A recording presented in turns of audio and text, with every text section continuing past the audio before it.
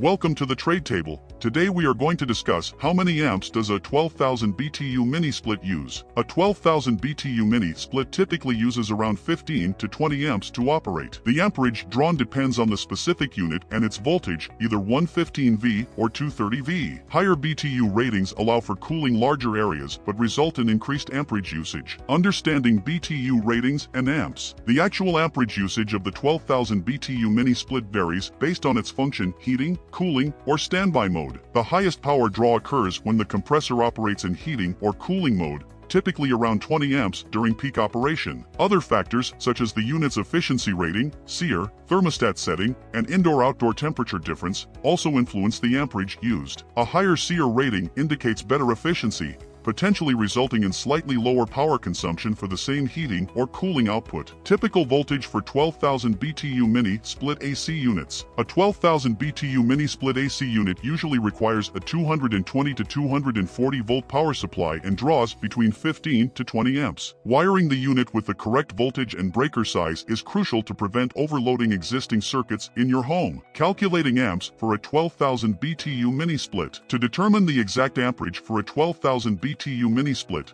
refer to the unit specifications. A 115V unit typically draws around 15 amps when the compressor starts and decreases to 10 to 12 amps during steady operation. For a 230V unit, it will draw 6 to 8 amps. Choosing the appropriate circuit breaker size and wire gauge based on the manufacturer's recommendations is vital for safe and efficient operation. Other factors that affect amperage draw. Factors like the unit's efficiency rating, SEER, connected appliances, outside temperature, and line set tubing length can influence the amperage draw. Higher SEER ratings result in lower amp usage, and additional connected appliances increase power requirements. Extreme temperatures and incorrect line set sizing can also impact amperage usage. Recommended circuit breaker size for a 12,000 BTU mini split. For a 12,000 BTU mini split, a dedicated 20 amp circuit breaker and a 12 gauge wire are recommended. Installing a slightly larger breaker than the actual amp draw provides overload protection and prevents frequent tripping. Following the manufacturer's specifications in the owner's manual ensures proper installation and efficient operation of the mini split. Thanks for watching the video. If you like this content, be sure to leave a like and subscribe. If you're looking to buy a mini split, be sure to check out thetradetable.com, the best mini split resource online. Have a great rest of your day.